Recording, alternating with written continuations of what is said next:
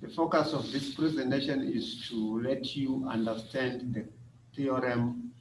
The line drawn from the center of the circle to the midpoint of the chord is perpendicular to the chord. This is the abbreviation. We write it in the if-then form. If a line is drawn from the center of the circle to the midpoint of the chord, then it is perpendicular to the chord. In the diagram, here is the line, or M is the midpoint, right? Drawn to chord AB. Then we are saying it meets AB at 90 degrees. Given and required to prove constitute the hypothesis and the conclusion, respectively. So we create this situation where we have labeled this angle 1 and 2, so that what we want to prove is OM is perpendicular to AB. But to do that, if we could show that either angle 1 is equal to 90 degrees or angle 2 is equal to 90 degrees, then it's all fine.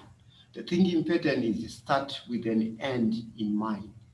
Think in terms of the end. This is the end. Angle 1 is equal to 90. So how are we supposed to get there? That's our end. So to prove that angle 1 is equal to 90, one has to think of the formation of an equation containing angle 1, because this is an equation.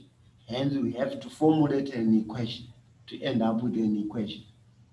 Secondly, think in terms of the start, the given, stated facts that come with the problem to solve. What theorems or properties can you deduce from the given? This is what is given, simply OM meeting AB, where AM is equal to MB. That is given. So from the line AMB, we deduce the adjacent angles of a straight line, postulate, right? That is, this is a straight line. We can add the adjacent angle and you know they will be equal to 180. But we first justify that angle 1 is equals to angle 2. So create the problem.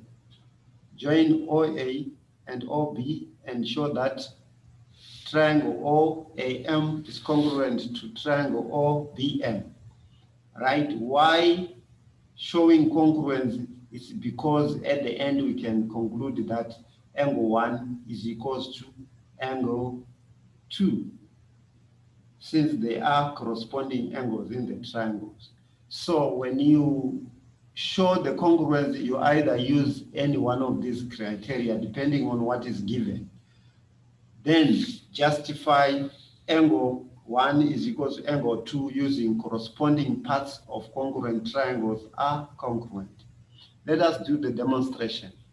Right, OB is equal to OA because they are both ready. We realize that OM is equal to OM, common side or reflective property.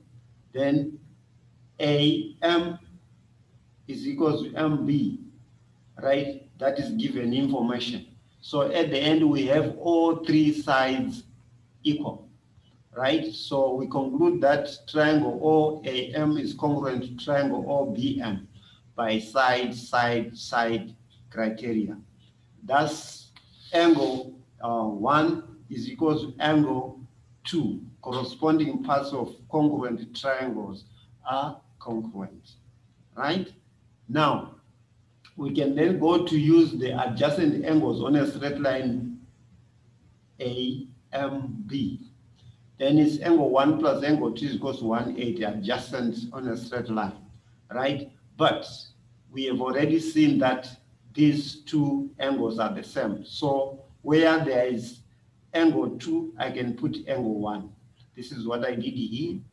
And then from there, these are two equal things, you add them together, right, to get 2 angle 1, which is equal to 180, and that is algebra. Then you divide both sides by 2, which is algebra, and we have arrived at the end. So the proof is complete. Right, key takeaways from this presentation: to prove the theorem, create the problem as shown in the diagram. This is what will be given.